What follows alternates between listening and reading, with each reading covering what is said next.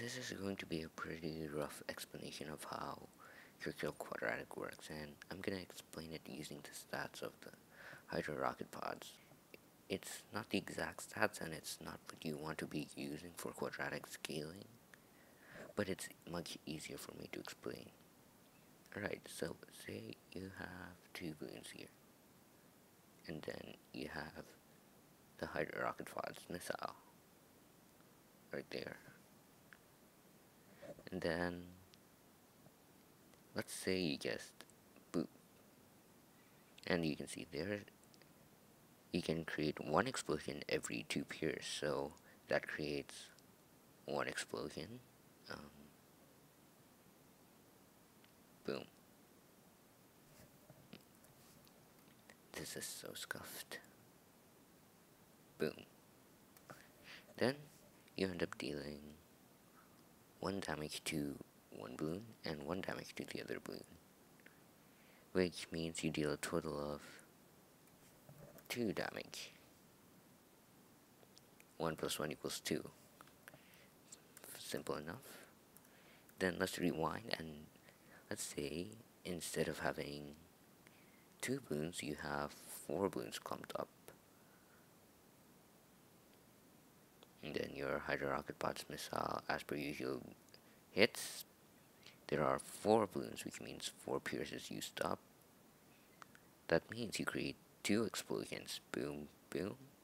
Each of those explosions hit all 4 of those balloons, which means you get 1, 2, 3, 4, 4 damage from one explosion.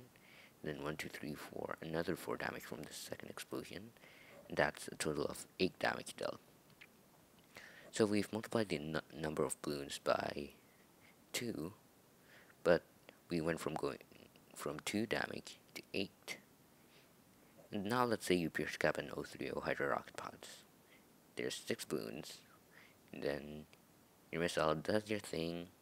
It creates 1, 2, 3 explosions. Those 3 explosions all hit all 6 of those balloons, and it results in 18 total damage. So we're going from 2 damage to 8 to 18, while we're only going from 2 balloons to 4 balloons to 6. You actually deal more DPS to a single balloon if there are multiple balloons that you hit. And that's the gist of Quadratic Churchill.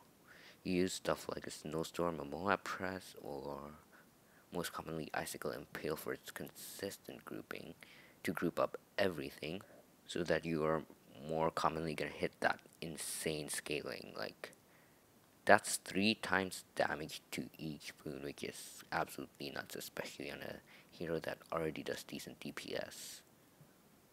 And not to mention Churchill level 16, which is the usual level you're getting Churchill at during the late 90s, has either 5 or 6 explosions, which means you can scale up even higher. And that's really the gist of this strategy. Hopefully that explains things well enough, because it is 11 p.m. and I want to sleep. I do not feel like recording another take.